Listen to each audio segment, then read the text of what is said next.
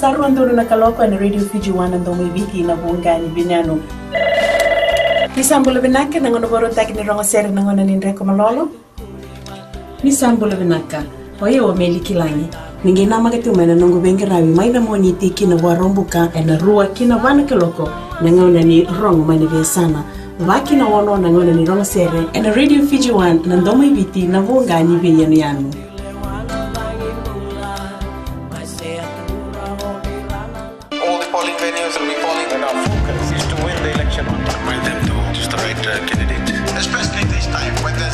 The FBC 2014 election special. You are number one with us.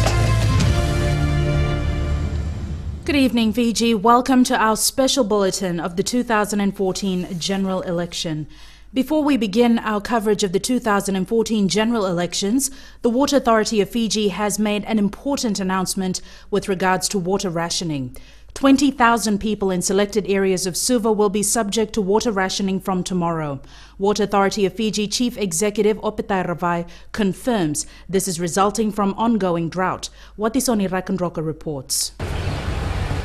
The drought is affecting the Water Authority's ability to supply 4,000 homes in Suva because levels in catchment areas have dropped by more than 30%. The reason for water supply disruptions is primarily due to the prolonged dry spell that we're currently facing, and that has started way back in May.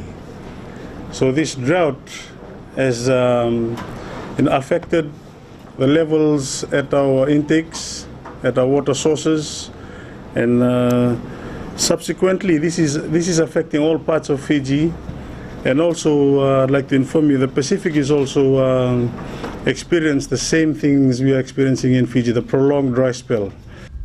From tomorrow, water will be supplied on alternate days in Tamoboiwai, Apandelenavesi, Nandonumai, Lami Village, Subobo Village and Wungalei. From Sunday, areas affected include Kalekana Settlement, Wailekotu, Undue Point, Namukailau, Mbilo, All Queens Roads, Wainganake, Beninai Valley, Wainingasau, Montfort Boys Town, Tongalevu Naval Base, Apalami and Gauya Settlement. Some residents in Samambula have already been living with intermittent supply. It's been a week since we're facing cut down of water. Mostly students not going to school, and really frustrating to us. The water truck has not been coming. Opetai Ravai adds they have distributed around 8 million liters of water through water trucks and barges that supply outer islands. He added that the public should be aware of water restrictions. And we could also come to a situation whereby there'll be water restrictions, but we'll inform the customers well beforehand. This type of water restrictions has not happened since 1999. I believe that was the last time that the government had to put in place water restrictions, like restricting washing of cars, restricting washing driveways and watering gardens. But we're not there yet, or filling your pools, cleaning out your pools and filling your pools.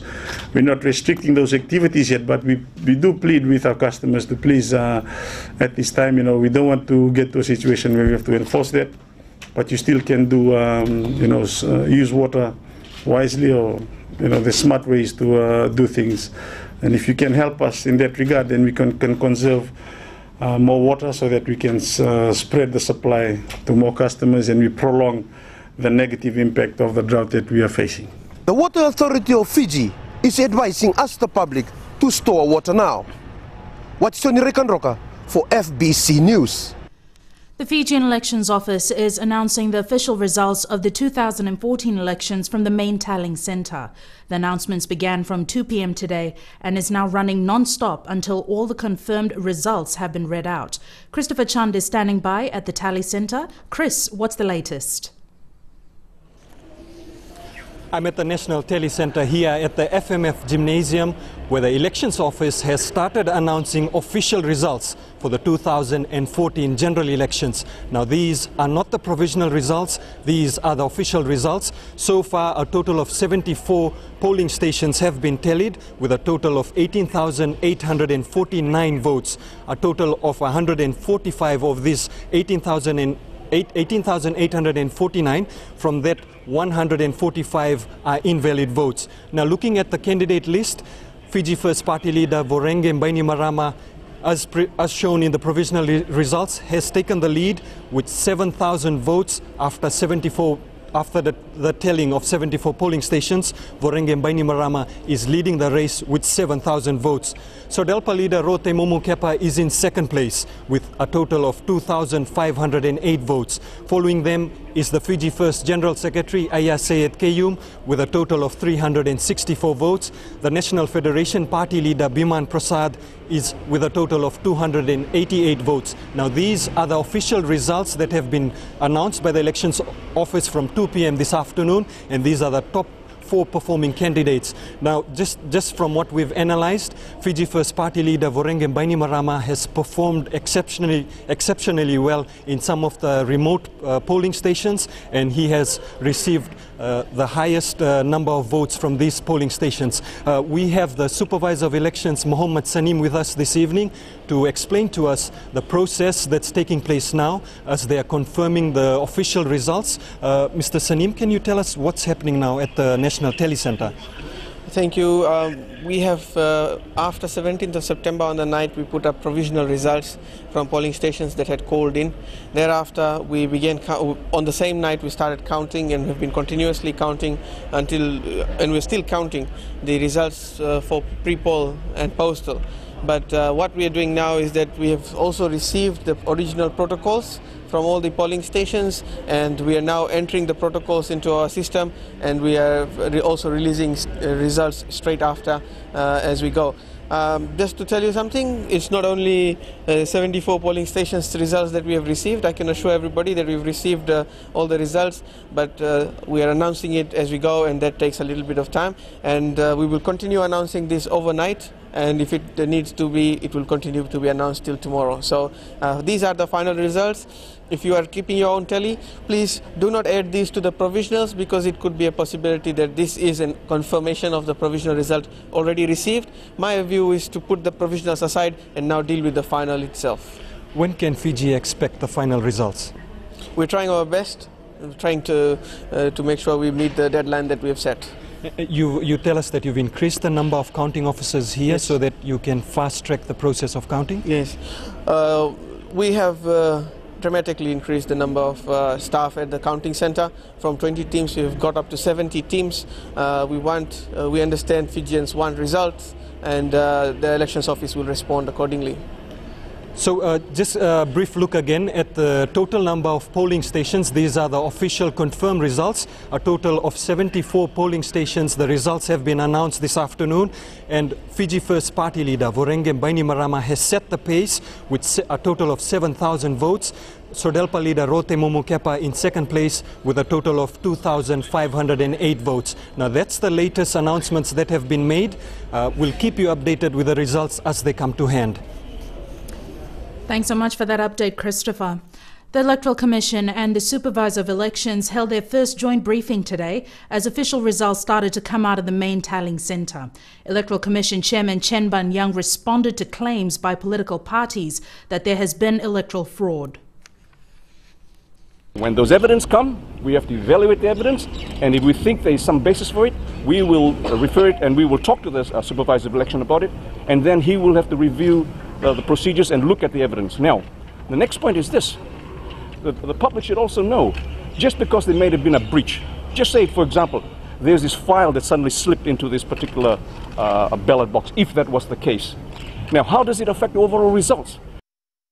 The Commission Chairman added that any allegations of fraud or rigging of the elections must first be dealt with by the Commission. We investigate it because we are the Electoral Commission. We are in the business of delivering to the country a fair and credible election. We can't pass it on to a third body. Now, if there has been fraud, obviously criminal charges is the next stage, and that's where the police will come in, or the authorities who are in charge will come in to determine whether a criminal offence has been committed. So it has to come through the Supervisor of Election and the Electoral Commission. There can be no bypassing of us, because we are in charge of the elections. Supervisor of Elections Mohammed Sanim has also stressed that there has been no stop or suspension of the counting of votes. So at 6 a.m. when we finished putting up all the provisionals. There was one last update at 1 p.m. of the ones that filtered in afterwards. But it has not meant that the counting stopped. Counting still going on, still was going on yesterday. Sunni maintains all final results are likely to be in by Sunday. Political parties are refusing to accept the result of the elections, saying the votes have been rigged 2 days after polling ended. However, on counting night, hours after voting had ended, representatives of these same parties commended the electoral process. Ritika Pratap reports. Once it became clear that Fiji First had the majority, the Social Democratic Liberal Party, the Fiji Labour Party, the People's Democratic Party, One Fiji, and the National Federation Party banded together. They've discredited the results from the Fijian Elections Office and the electoral process, saying there was coordinated and systematic fraud. Well, we don't consider this election to be free and fair. I don't think it meets the international benchmark for free and fair elections. We have always said that we will accept free and fair elections. And I think I've already told you that, and we will accept it if it's free and fair. But some of these irregularities that have been and others that we have, will bring that to their attention. Yeah, can you help us to, to convey these issues to the public, because the public has the right to know. And we here are in solidarity because, like has been mentioned, we met just this morning and shared these issues. This was not pre-planned, and we have come here cleanly to seek a fair audience and a free media, hopefully, that will help us to inform the public and also get the supervisor of elections and the Electoral Commission to do the right thing. Earlier today, the parties were supposedly gathering evidence to submit to the Elections Office. Interestingly, though, FBC News spoke to representatives of these same political parties on election night when the votes were being counted and party agents were present at all polling centres. Different views were coming out from the Social Democratic Liberal Party and the People's Democratic Party. This year has been very encouraging. Things have gone very smoothly, despite all the fears from the onset before today. There were so many queries over whether people would get through the day itself and how they would acclimatize to a new system of voting, particularly with numbers. But that went through very well, and now with counting, in some areas counting has already been completed. And in that respect, we recognize the huge effort put in by the Supervisor of Elections and his team. And on behalf of the party, we'd like to commend them and thank them sincerely. Is the People's Democratic Party satisfied with how the polls were conducted? Generally we are. We had an issue in the West where one of our agents was told to leave. There was a bit of a dispute, but that needs to be looked at, and we've gone through the right channel to address the complaint with the Elections Office. So we'll leave it at that. But otherwise, generally, it's been quite smooth. And I think people have also found that the process has been easy enough to understand and for people to cast their votes. So, yeah. The change happened after provisional results showed that Fiji First had secured 60% of the provisional votes and was likely to form government. No evidence of said irregularities have been made public as yet. Ritika Pratap, FBC News. Now, the political parties have held a media conference in the last hour in relation to their concerns. Maggie Boyler is at the briefing and joins us live. Maggie, what's the latest?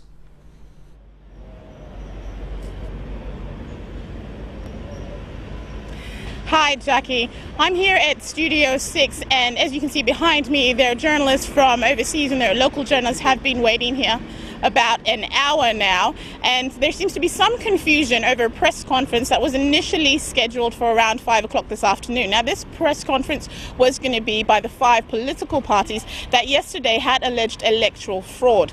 Now, as you know, this afternoon there was a press conference with the Electoral Commission and the Supervisor of Elections, and the Electoral Commission chairman had said that he was told by the parties that lodged the allegations yesterday afternoon that they were going to present present him with evidence by the end of today with regards to that allegation. Now, as you also know, the chairman went on to say that he couldn't very well stop the count or the verification process on a whim. He needed evidence to then proceed by evaluating that evidence and then moving forth whether he needed to speak to the supervisor of elections and then take it further. We're still here. We're still waiting. There's been no word from any of the parties about this press conference and when it will possibly be. So until then, Jackie, we'll try to keep you updated. We'll look out for that. Thanks so much for that, Maggie. We'll take a short break and return with more coverage of the 2014 election. Stay with us.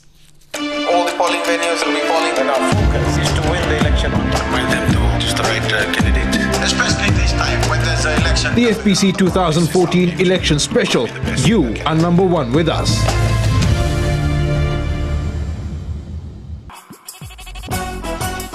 छू छू छू हे नमस्ते Fiji, आपके हर एक problem की दवा लेकर मैं आ गई हूँ 9 से 12 बजे तक आपकी सहेली रेनू। छू छू छू 40 में 20 का दिखना है। मैं हूँ ना आपके साथ में मिर्ची एफएम पर 9 से 12 बजे तक मंडे टू फ्राइडे। मिर्ची it's hot.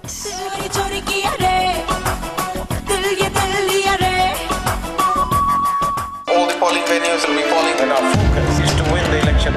Well, them to choose the right candidate. Especially this time when there's an election. The FBC 2014 election special. You are number one with us. Welcome back to our special bulletin of the 2014 general election. Labour Party candidate Dr. Rohit Kishore says the once popular People's Party has been destroyed by the party leader Mahendra Chaudhry and his son Rajendra. Dr. Kishore says Mahendra Chaudhry's style of leadership has failed to keep up with modern politics, ensuring the decimation of the Fiji Labour Party. A disgruntled and disappointed Dr. Kishore spoke to Ritika Pratap about this and other issues this afternoon. The issue is the leadership. The leadership, and say it's very clear that he's a convicted person and still leading the party. How can we trust your party? So that was one thing. And the other thing just coming out quite clearly, quite strongly in the Indian community particularly, was our announcement coalition with Sodalfa party. They didn't have anything in Sodalfa party per se, but their policies. In particular, the policy of bringing back the Golingoli, they're very scared. Indian people are particularly scared of the word Golingoli. And they were also not happy about the non-secular state. They're talking about, becoming a Christian state. So these are some of the things which came out very, very clearly. And this is my assessment, that's why they have not voted. What I heard from my campaigners, I think if I was given the leadership, at least we would have made 2 to 3 seats in the parliament, no doubt about that.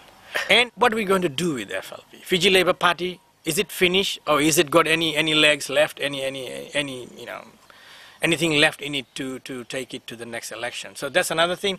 Now, leadership now, if I want to become a leader, if that's the question, I would say leadership of what?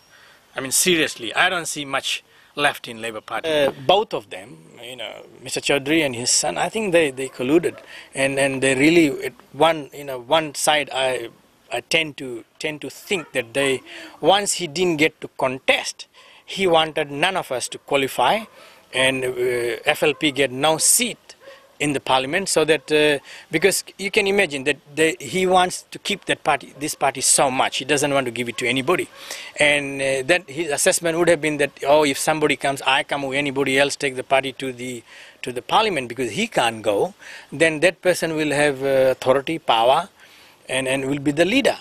I could be wrong, but this is my assessment that they colluded together to make sure that we didn't qualify and we didn't meet the threshold, and I think they've been successful. The People's Democratic Party insists the elections were rigged.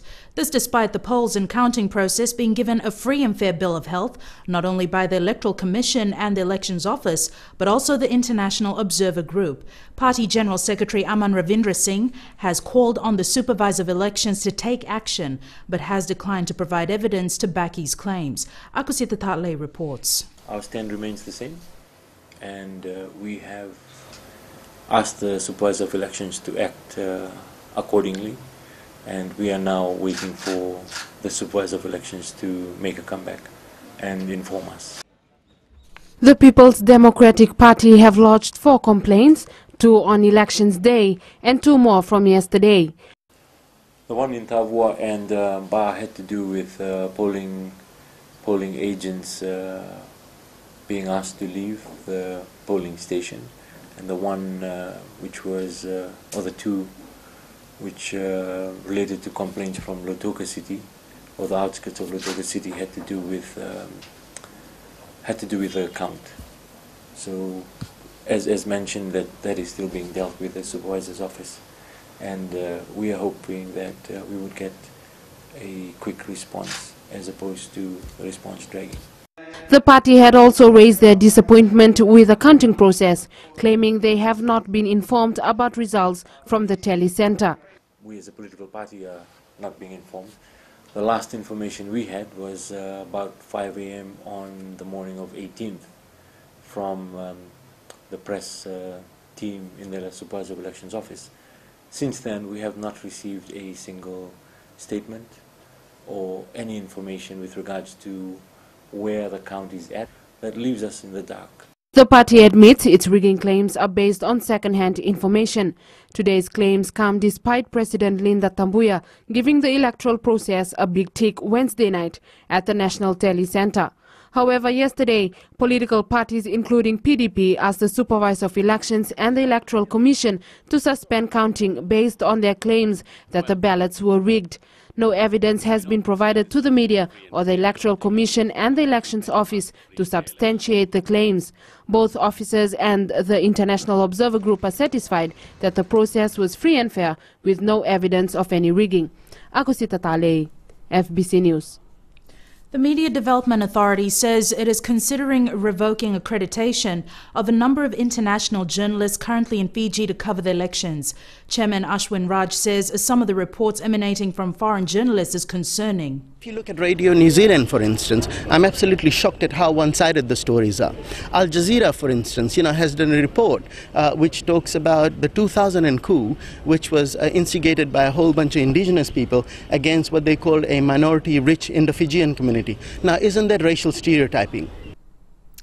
Raj also says people need to be critical of what they read on social media. I want to appeal to members of the public to be absolutely careful in terms of the kinds of stuff they post on Facebook, and really reckless statements that allege, any kind of fraudulent practice in this election is deeply problematic. They need to seek proper legal recourse, file an affidavit, and exhaust the processes that are available to them in the electoral decree, but to not simply take it to the social media, and for our international journalists and the politicians to take what's in the social media as fact. 41 foreign journalists have been accredited to cover the 2014 elections.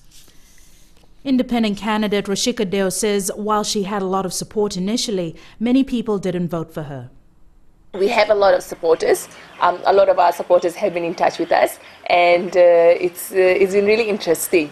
I don't know if this is common during all the elections or if this is common among all the other candidates, but I have had at least more than 6 people call me, and a few met me on the streets or around who've said to me that they support me immensely and they wish they could have voted for me, but they didn't vote for me because they were scared, and they felt that it was more important that Sodelpa didn't come into power and that Benny Marama did. Deo believes there are many issues that need to be addressed. Issues that was not discussed substantively by any political parties that we addressed, so things like street harassment, disability rights, things to do with mental health awareness, social welfare and how it affected women, the economic impact on women. So there was many, and the LGBTIQ group. So there was many issues that was not on the national agenda that we managed to bring into the national agenda. She is looking forward to the next elections. Apart from that, we managed to raise a lot of issues, and the work has not finished for us. Deo received 851 votes in the provisional results that were released yesterday by the Elections Office. The Fiji United Freedom Party has no objections to the electoral process because it had no polling agents to observe counting. The party only had 3 candidates in the election and so far has only 686 provisional votes. Karunaratne says the party is disappointed yet humbled by the support it has received.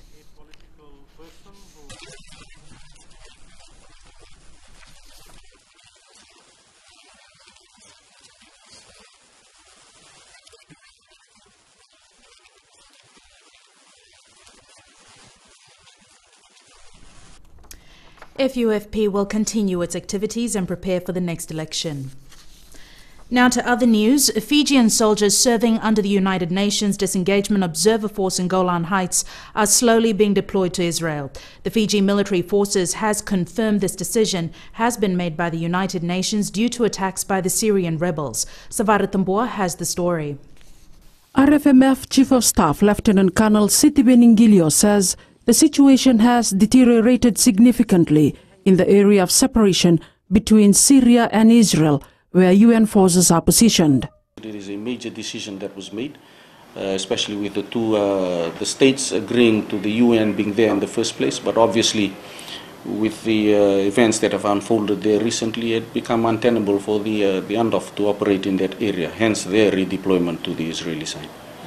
Lieutenant Colonel Ngilio says when the entire Fiji contingent was moved out of the hostile zone, the 45 troops who were held captive by al-Nusra were billeted in a hotel in Israel, while the remaining troops are at Camp Swani. They had been all moved across into Israel from the Syrian side of the tactical fence. And that is an ongoing situation. It's only the 19th now. But the 45 soldiers that were held hostage, the 2 officers are at work in Camp Zwani on the Israeli side, while the rest, the 43, were the first to be moved into a hotel in Tiberias. Meanwhile, Ngilio has confirmed the 45 soldiers will complete their mission. The RFMF hasn't received any results yet from the assessment carried out on the soldiers who were in captivity for 2 weeks. Sabara Tambua, FBC News. That's it for now from us. Stay with us though as we update you with live results throughout the night. Bye for now. All the polling venues will be polling, and our focus is to win the election on time. By them to choose the right candidate, especially this time when there's an election. The FBC 2014 election special. You are number 1 with us.